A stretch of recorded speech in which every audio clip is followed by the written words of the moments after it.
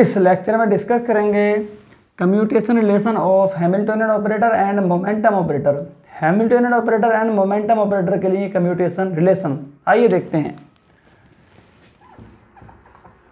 Hamiltonian operator होता है h is equal to minus H cross square over 2m del square plus v, ये होता है Hamiltonian operator. But अगर बात करते हैं फॉर फ्री पार्टिकल,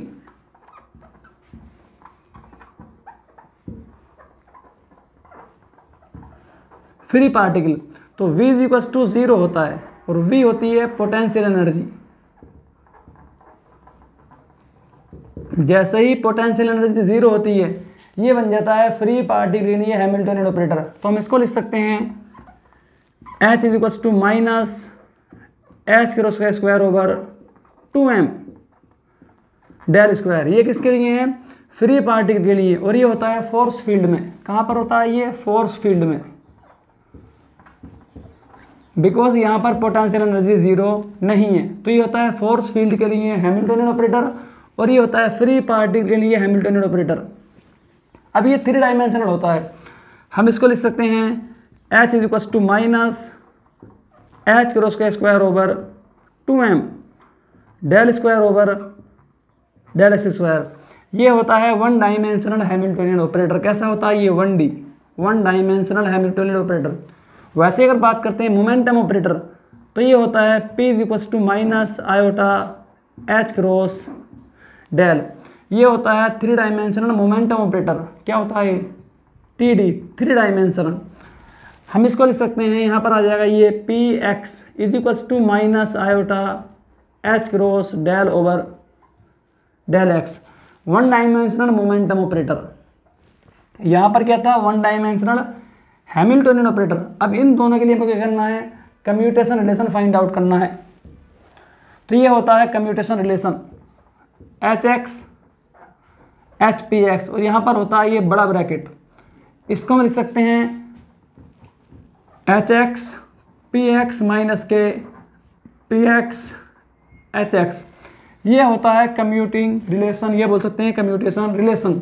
इसको कंसीडर कर लेंगे इक्वेशन 1। अब यहाँ पर हम both side wave function psi ले लेंगे। यहाँ पर कितना आ जाएगा? ये hx px और यहाँ पर आ जाएगा ये साई x इक्वल्स टू कितना हो जाएगा? ये hx px Sai x minus यहाँ पर आ जाएगा ये px hx और यहाँ पर आ जाएगा ये साई x। यहाँ पर जो एक कैप है ये ओनली ऑपरेटर को डिफाइन करने के लिए होता है। ये जो कैप है क्या है? ये ऑपरेटर को डिफाइन करते हैं इस तरीके से, और कुछ नहीं इससे ज़्यादा। अब देखेंगे इसको ऑपरेट करना है तो हमारे पास में hx की वैल्यू ये होती है एंड px की वैल्यू ये होती है। दोनों वैल्यूज़ को यहाँ पर पुट कर देंगे तो यहाँ पर आ जाएगा माइनस एच क्रॉस का square over 2m del square over del x square.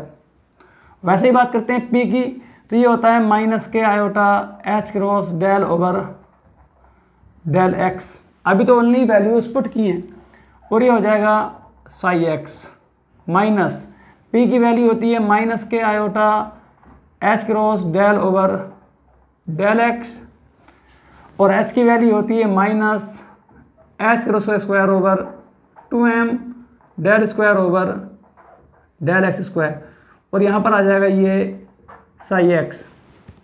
Multiply कर लेंगे। अब देखेंगे यहाँ पर h ओवर 2m क्या है? कांस्टेंट। यहाँ पर आयोटा h क्या है? कांस्टेंट। तो इन दोनों को साथ ले लेंगे। अब ये वाला माइनस इंटू ये वाला माइनस कैसा हो जाएगा? ये प्लस। तो यहाँ पर आ जाएगा ये iota H cube over 2m। Constant है इसलिए इनको आगे पीछे लिख सकते हैं। याद रखेंगे ऑपरेटर को हम एक्सचेंज यहाँ पर नहीं कर सकते हैं बट कांस्टेंट को आगे पीछे कर सकते हैं, इसलिए ये दोनों क्या मल्टीप्लाई कर दिया। अब देखेंगे ये ऑपरेटर इंटू ये ऑपरेटर दोनों क्या हैं? पोजीशन के रेस्पेक्ट में ऑपरेटर हैं। तो हम इसको लिख सकते हैं del cube over del x cube into यहाँ पर आ जाएगा ये साई एक्स माइनस। अब आप यहाँ पर देखेंगे ये वाला माइनस इंटू ये वाला माइनस कैसा हो जाएगा? ये प्लस। तो यहाँ पर आ जाएगा ये iota H cube H into H square over आ जाएगा 2m। अब ये ऑपरेटर है पोजीशन के रेस्पेक्ट में, ये ऑपरेटर है पोजीशन के रेस्पेक्ट में, और दोनों क्या है, डिफरेंशियल ऑपरेटर हैं। तो हम इसको लिख सकते हैं del Q over del x cube, और यहाँ पर आ जाएगा ये साई एक्स। अगर आप यहाँ पर बहुत गौर से देखेंगे तो दोनों टर्म बिल्कुल सीक्वेंस में सेम है, जैसी टर्म ये है वैसे ही टर्म सी है। दैट मीन्स ये आपस में कैंसिल आउट हो जाएंगे। इसका सिंपली मीन क्या है, इसका सिंपली मीन ये है एच एक्स पी एक्स बड़ा ब्रैकेट और यहाँ पर आ गया बराबर 0, और जैसे ही ये 0 आ गया इसका मतलब क्या हो गया, इसका मतलब हो गया एच एक्स पी एक्स, यहाँ पर ये ऑपरेटर हैं दोनों, ये होता है बराबर H x P x minus के पी एक्स एच एक्स बराबर 0। दैट मीन्स ये दोनों क्या होंगे, इक्वल होंगे। तो हम इसको लिख सकते हैं, यहाँ पर आ जाएगा ये एच एक्स पी एक्स और ये इक्वल हो जाएंगे पी एक्स एच एक्स। यानी कि ये दोनों ऑपरेटर कैसे होते हैं, कम्यूटिंग ऑपरेटर होते हैं।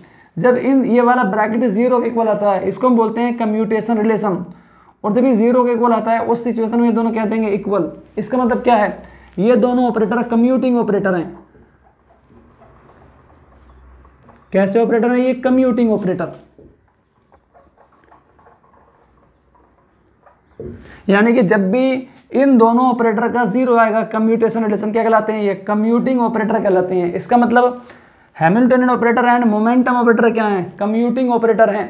अगर किसी पार्टिकल की बात करते हैं, मान लेते हैं कोई पार्टिकल है और इसका मोमेंटम p और हैमिल्टनियन h है, तो इन दोनों को हम साथ में फाइंड आउट कर सकते हैं।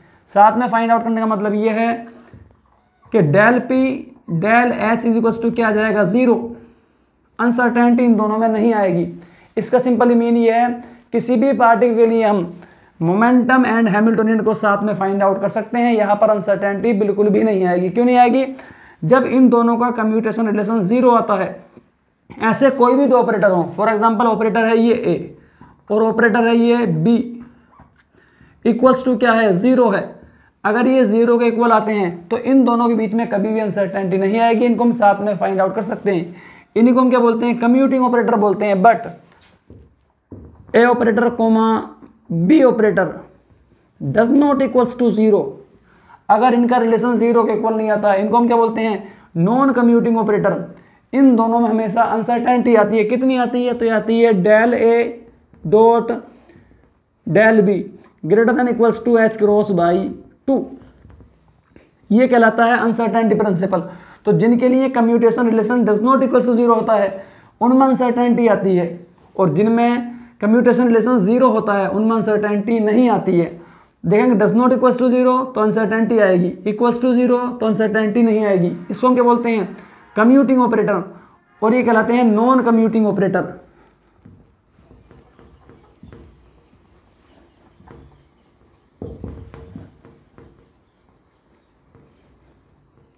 तो ये क्या है, दोनों नॉन कम्यूटिंग ऑपरेटर हैं। तो यहां पर हमने क्या देखा, Hamiltonian operator and momentum operator कैसे ऑपरेटर हैं, कम्यूटिंग ऑपरेटर हैं। यानी कि हम इसको H P equals to P x लिख सकते हैं। बट इनको ऐसा, अगर कंडीशन ये है तो इसको हम ऐसा नहीं लिख सकते हैं, A B is equal does not equals to be ए, ये दोनों बराबर नहीं होते। जब कंडीशन ये होती है तो ये कंडीशन जस्टिफाई होती है, और जब कंडीशन ये होती है तो ये वाली कंडीशन क्या होती है, जस्टिफाई होती है। मुझे उम्मीद है आपको लेक्चर बहुत अच्छे से समझ में आ गया होगा। दोस्तों इस तरीके से हम quantum mechanics, optics, nuclear physics, wave and oscillations, laser सभी को एक्सप्लेन कर रहे हैं। अगर आप चाहें तो इन लेक्चर से ज्वाइन हो सकते हैं।